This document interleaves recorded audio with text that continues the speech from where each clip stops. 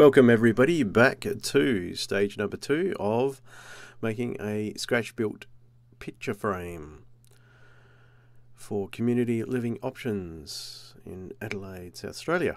So here I am clamping everything together, ready to insert the metal brackets and also screw them in. It's a bit of a tedious process, but it needs to be done. And I'll also put in pilot holes for the dowel to go in as well.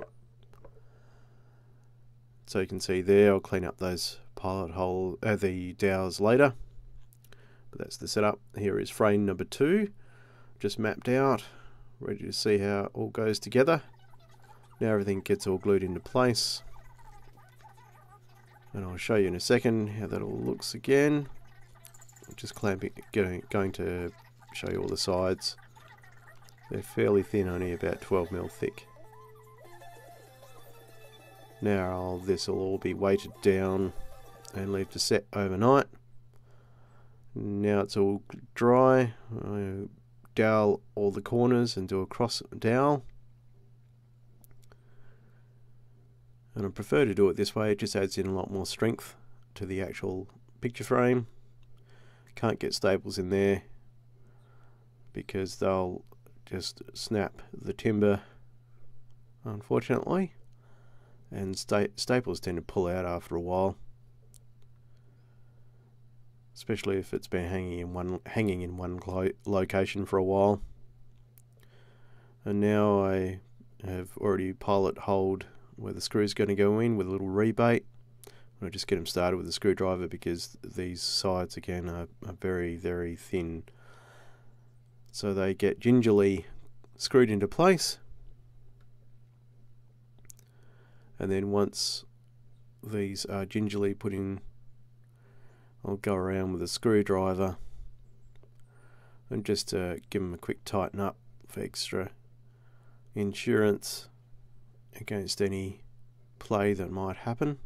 And this will also get rid of any little twists that might be happening in the timber. And then the next stage, I'm just mapping everything out. I'm carefully using my magnifier to check my measurements.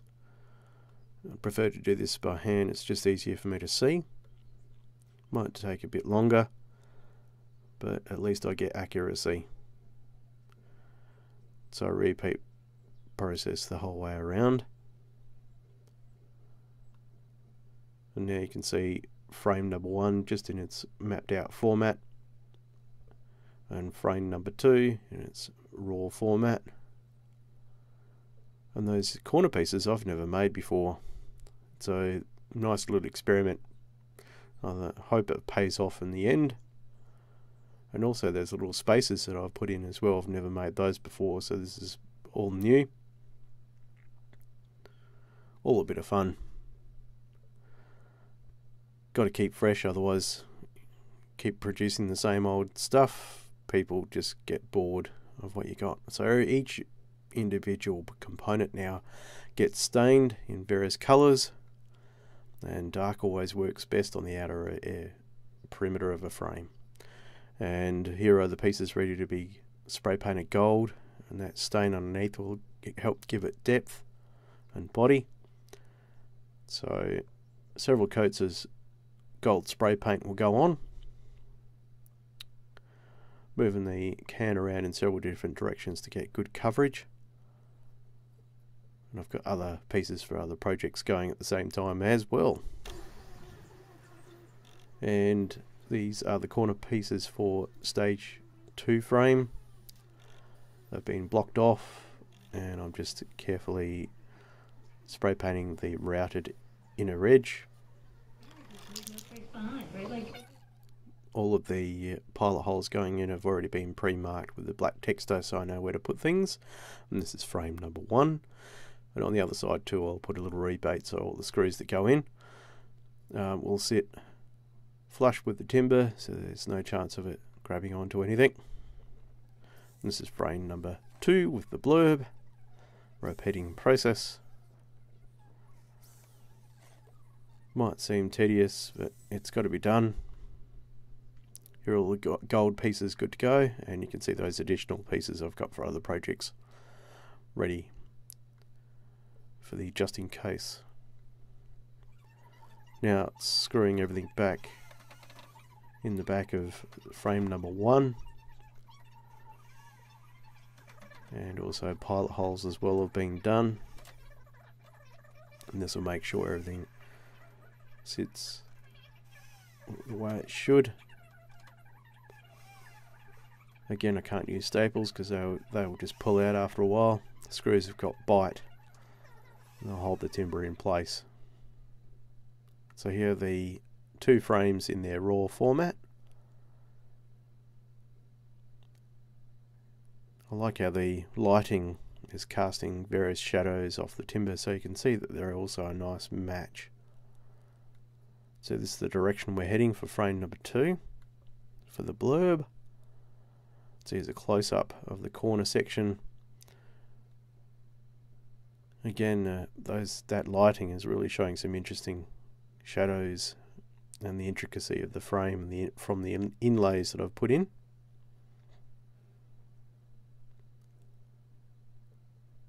Can't wait. So there you go, there's your number 2 with the blurb. That's the direction we're heading. And here's a close-up. So now you can see how I blocked off those corner pieces so I could spray paint the outer edges where the router had been. So it creates a nice interesting flow. Now this bit is very important. This is the cleaning phase with a little bit of methylated spirits, because if any of that is present while I go to varnish, it will look terrible and it will deposit itself in places I don't want it to be.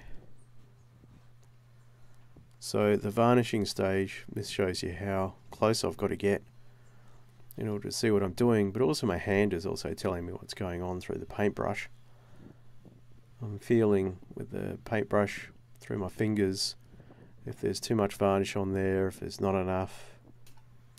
I can feel it dragging if I've gone over an area too much, and because the frame's so intricate, I've got to kind of dab it on as well. There'll be 5 coats in total. Second coat on, we'll have a light sand and a clean, and then the last coat will be sanded and polished with an orange oil polish. Also, a sleeve will be placed on the back once the artwork and blurb are put in, and that'll be screwed into place, and also wire hangers. And here is just a double check, make sure everything's really good to go to the customer. And as you can see, the varnish has really brought those colours up now. You can really see the depth in the actual frame. So here are the 2 frames ready to go on the wall at Community Living Options. Thank you very much for commissioning me. The artworks can be viewed at Edwoodstown office. Yep, and my nickname is Danger Mouse. Here is a copy of my ophthalmologist eye condition, because most people don't believe me that I actually can create artwork of this capacity. Thanks for watching. Catch me up on Facebook, handcrafted furniture and picture frames, all my artwork at 40art.com.au, also on Facebook. And there I am, Danger Mouse. Bye.